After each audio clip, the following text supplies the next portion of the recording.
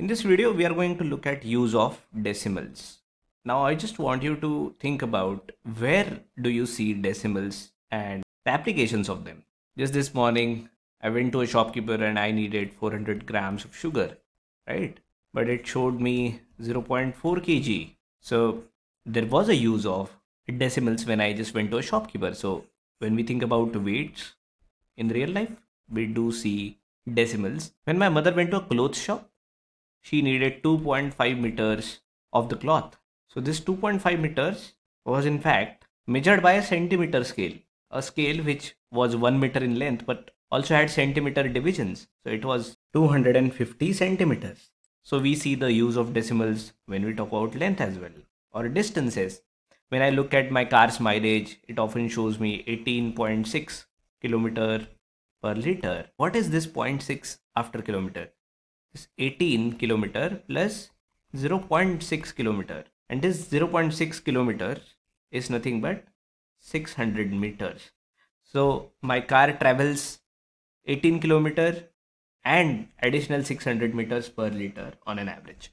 So when we talk about different units, we come across decimals. So let's solve few problems. Let's say if my car traveled 5429 meters, how many kilometers are there? While converting this into kilometers, we must remember that 1000 meters is equal to 1 kilometers. So if we divide both sides by 1000, I can say that 1 meter is equal to 0.001 kilometer, isn't it? So how I like to convert this is that since I know 1000 meters is 1 kilometer, I like to write thousands separately and rest of the number separately, because I can see that 5000 meters is 5 kilometers plus 429 by 1000 kilometers, right? Because I'm dividing by 1000 and then I can write that meter unit in kilometers after dividing by 1000.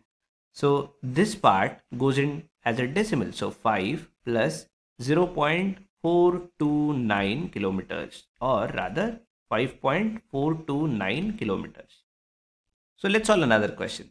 How 330 grams of sugar will be displayed on a kilogram scale? So this kilogram scale is like this. The unit that it uses is kg, and I want to know what is the number that it will display if I buy 330 grams and the shopkeeper weighs it. Now let's remember 1000 gram is equal to 1 kilogram.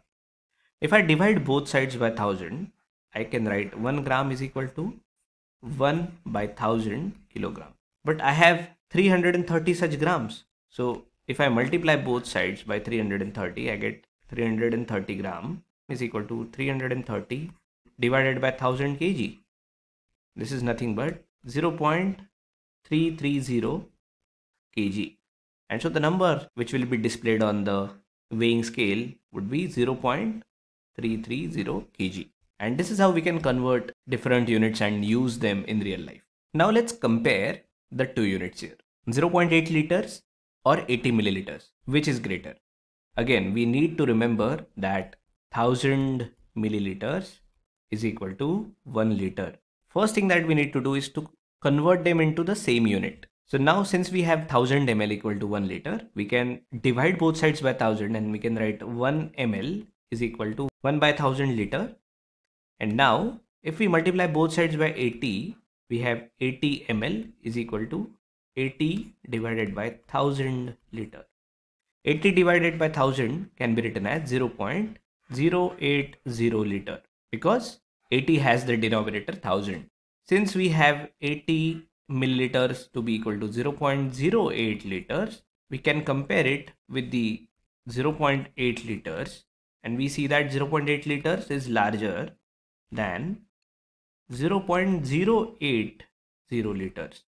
Since the number immediately next to the decimal point is 8 here, but here it is 0 and it is greater than 0, and therefore 0.8 liters is greater than 80 milliliters.